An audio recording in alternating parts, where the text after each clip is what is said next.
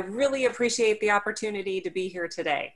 I can assure you that even though we are all adjusting to this world of webinars and telework, that in the Department of Defense, the Secretary of Defense has not let up one bit on implementing our national defense strategy. And for me, this seminar is actually an opportunity for us to harvest ideas that will better help us implement our national defense strategy, because this region is really central to that strategy. Our cooperation in the Caspian region supports several key national defense strategy objectives: strengthening partnerships for the long-term advancement of US interests, defending the homeland from terrorist attack, and preventing the proliferation of weapons of mass destruction. Now, I have to admit, my portfolio only includes 2 of the countries on the Caspian, Azerbaijan and Russia. And obviously the nature of the relationship between the US and both of these countries is extremely different. So today I plan on just focusing my very brief remarks on our security relationship with Baku.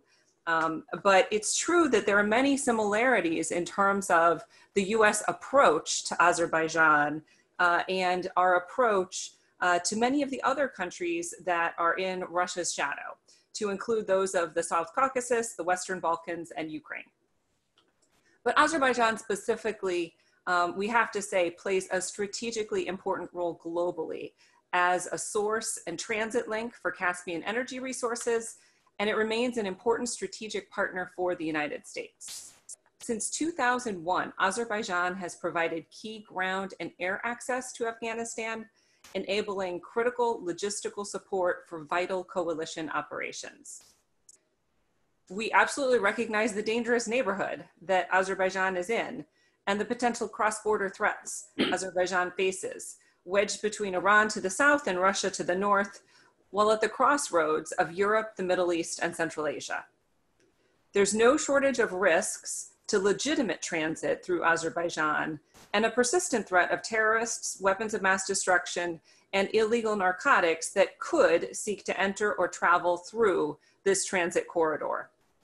We actually started working with Azerbaijan on maritime security many years ago, prior to the current National Defense Strategy, through the DoD Cooperative Threat WMD Proliferation Prevention Program. And I believe that the region as a whole has benefited from the increased capabilities we've been able to provide through this program. Now, today we're partnering with Azerbaijan on improving their capacity for both border security on the southern border and maritime security on the Caspian. For example, we're providing very practical assistance, things like X-ray screening systems to use at border crossings, and patrol boats and underwater surveillance equipment for maritime domain awareness and security operations. These programs increase Azerbaijan's capability to counter threats to its critical energy infrastructure, which provides a critical alternative to Russian and Iranian energy sources for Western markets. But I want to emphasize, these programs don't just benefit Azerbaijan.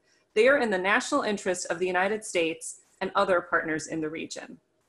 But before I close, I want to touch on the issue that is most preoccupying all of us today, and that's the issue of health security. COVID has reinforced what we already knew, that biological threats and diseases don't recognize borders. With our globally integrated economy, health security risks in one country are risks to the region and to the world. The Department of Defense has been working for years with partners in the Caspian region to cooperatively bolster health security and strengthen preparedness and response capabilities against a threat of this kind. In addition to working to prevent the proliferation of biological weapons, the DoD Biological Threat Reduction Program facilitates the detection and reporting of highly dangerous pathogenic diseases that could affect the readiness and lethality of the US Armed Forces, regardless of whether such outbreaks are naturally occurring, accidental, or intentional. We've provided assistance with personal protective equipment during the COVID crisis, but even prior to this crisis, we were partnering with Azerbaijan and other regional partners on the development of a disease reporting system, as well as with laboratory infrastructure and expertise that's been leveraged in this crisis by the Azerbaijanis as part of their COVID preparedness and response efforts. We also recognize that while we must do all we can to respond to today's crisis, we must continue to focus on setting the foundation for improved security in the future. We have to think not just to today's crisis, but to the future crisis that we may all be confronted with. We must do that cooperatively and in partnership.